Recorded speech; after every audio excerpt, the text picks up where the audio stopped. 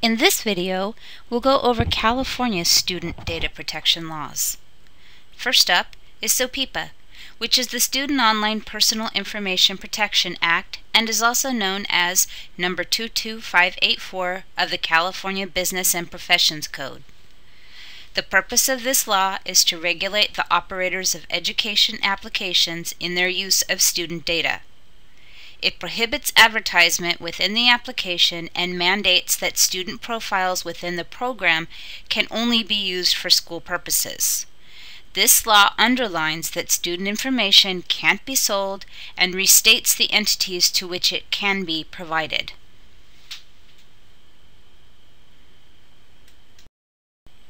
SOPIPA dictates that application operators must employ security procedures to keep any collected student information secure, but that if a school wants their information deleted, the vendor must comply.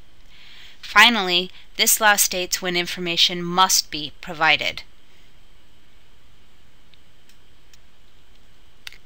The California Public Records Act, or PRA, outlines which information possessed by public agencies is to be considered public information and how a consumer can obtain it.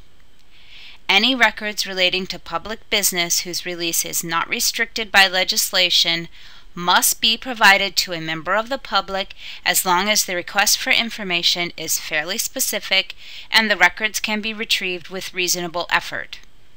Some records which may not be released would be, for example, those not normally deemed necessary to retain, staff contact information, testing materials, tech security records, and electronically collected personal information.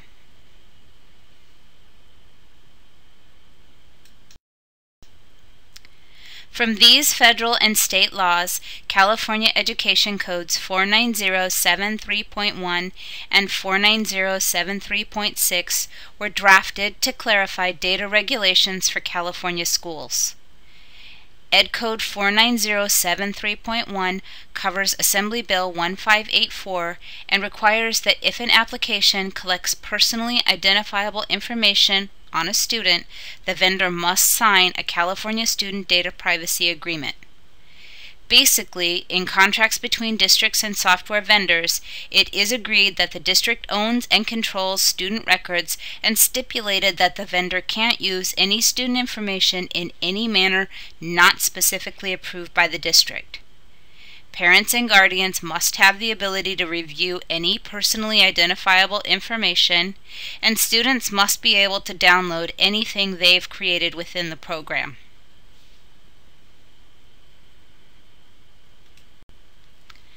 Further, the vendor must detail both the actions that will be taken to keep student information safe and their procedures for notifying parents and guardians in the case of a data breach.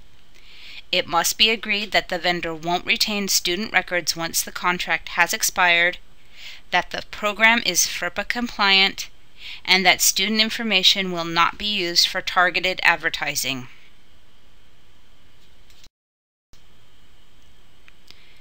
Ed Code 49073.6 is related to student information collected from social media.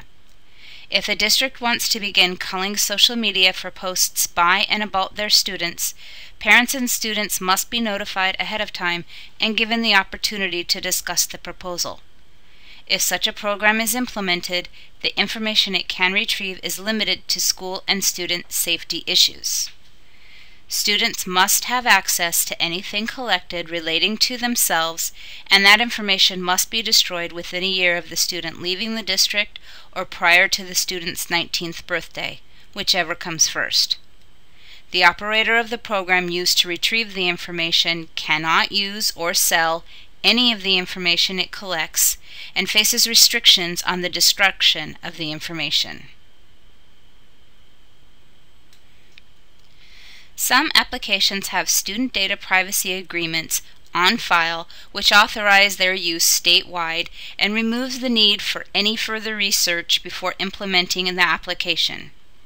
If there is no SDPA, The end-user licensing agreement must be carefully reviewed to make sure that a program meets all student data privacy laws and district policies. Even if the app is selected from one of the various app stores, it must be evaluated and deemed to be in compliance with all student privacy laws.